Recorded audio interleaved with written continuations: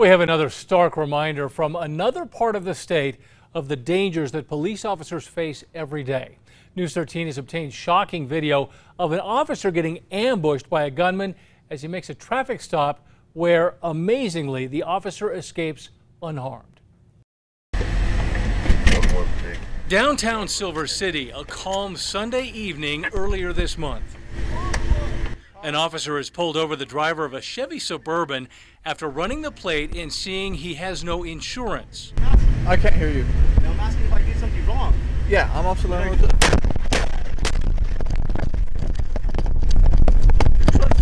Shots fired. 3 shots with no time to react. Officer Stephen Larimore runs for cover behind a parked car and calls it in. He's going southbound on Texas. The officer jumps right back into the chaos, and more Silver City police officers immediately jump into the action as the shooter hits speeds of 100 miles an hour through town, then hits the highway heading toward Lordsburg.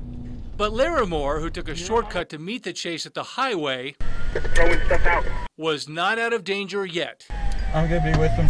He just shot at me again. The gunman fired again from his window as he passed Larimore, who was on the side of the road. Police say he fired off more shots at officers as they trailed him on the highway, with at least one officer returning fire from his window. The shooter, Ruben DeLeo, would pull over on the highway less than a half hour later and give up. Crawl! Keep crawling!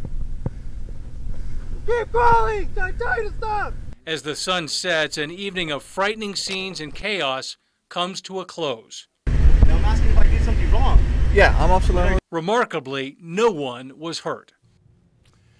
An amazing scene. Turns out DeLeo was wanted out of Colorado for violating his parole stemming from a robbery conviction. The 36-year-old Las Cruces man also told police he'd gotten high just before that traffic stop. He's now charged with attempted murder.